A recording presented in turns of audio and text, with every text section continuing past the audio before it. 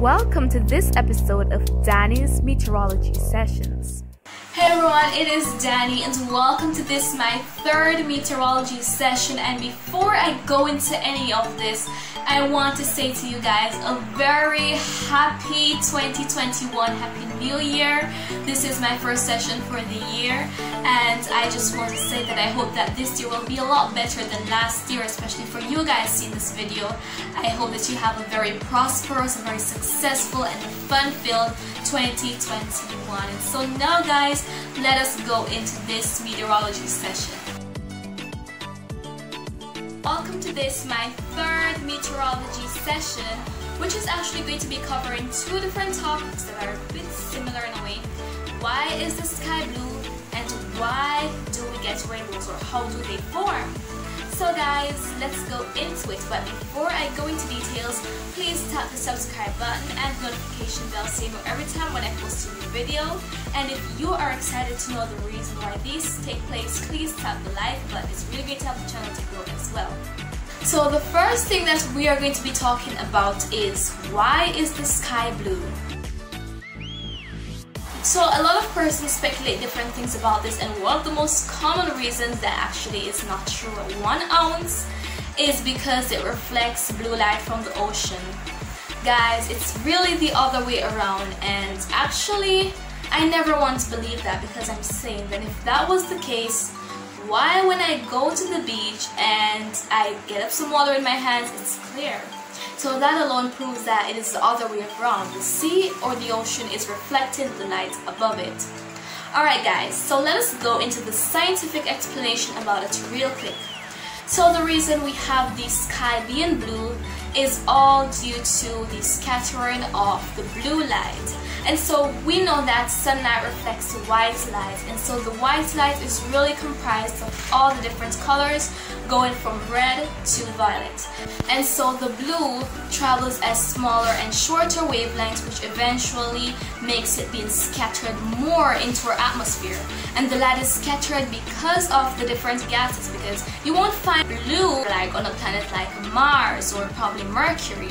So we're talking about Earth's atmosphere. We know that it's the different gases that make up the atmosphere. We have our oxygen, we have nitrogen, hydrogen, we have our inert gases, we have our carbon dioxide. All of those gases is what makes up our atmosphere, guys. So that's a simple explanation for it, because the blue wavelengths travel shorter and smaller, and so that's the reason they're scattered more than the other different colors such as red or green. Imagine if, out of curiosity, just imagine this guys. Imagine if green was to switch place with blue for a day. The sky would be green during most of the day, and that would be absolutely creepy. So that is the reason the sky is blue, and the ocean has nothing at all to do with it.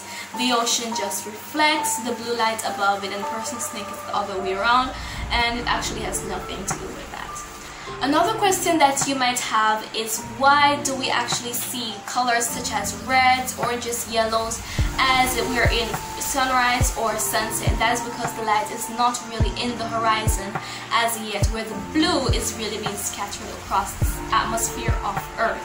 And so that is the reason we have those colors being there during sunrise or sunset. So I hope that you guys understand what I just said. And now let us move on to rainbows.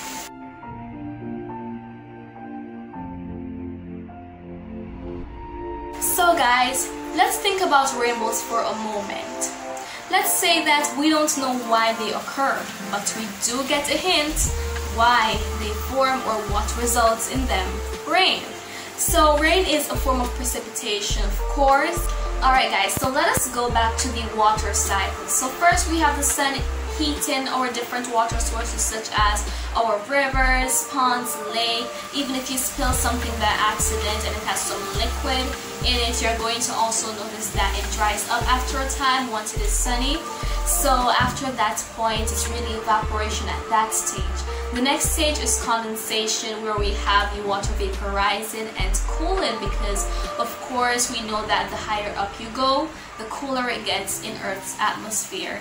And so it's going to be cooling to form clouds, and when we have the clouds being saturated, that is when they look so dark and sinister, like we're going to have a very very strong thunderstorm or just some rain, that is really the point when we have precipitation taking place, and precipitation can be in the form of either hail, snow, rain, or sleet, guys. So in the event of rain, that is what is going to be helping to form a rainbow. And so rainbows are caused because of rain.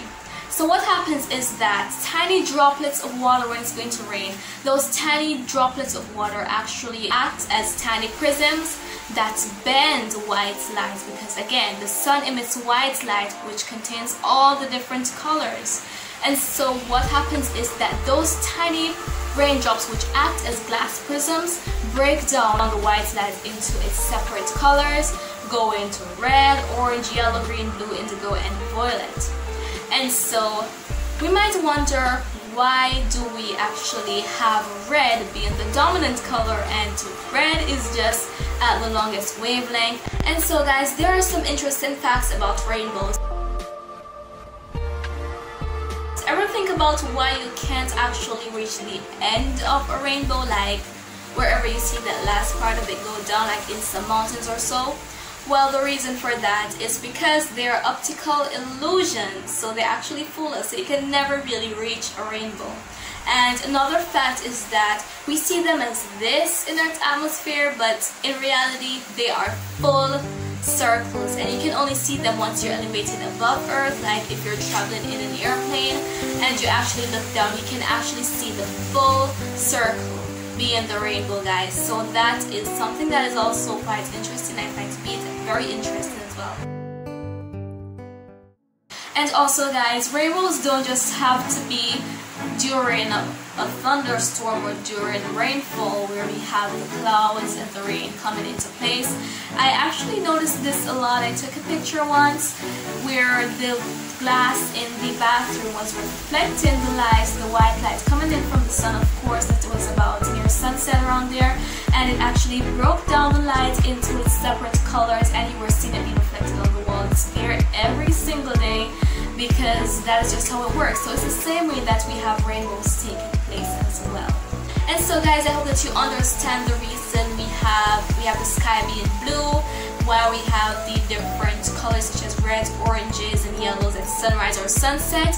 And also I hope that you understand the reason that rainbows form, and also the different facts about rainbows that I just mentioned to you guys. So guys, thank you for watching this video, and I hope that you do have a wonderful rest of the day. And remember to always be otherwise, and stay tuned for more meteorology sessions in the future.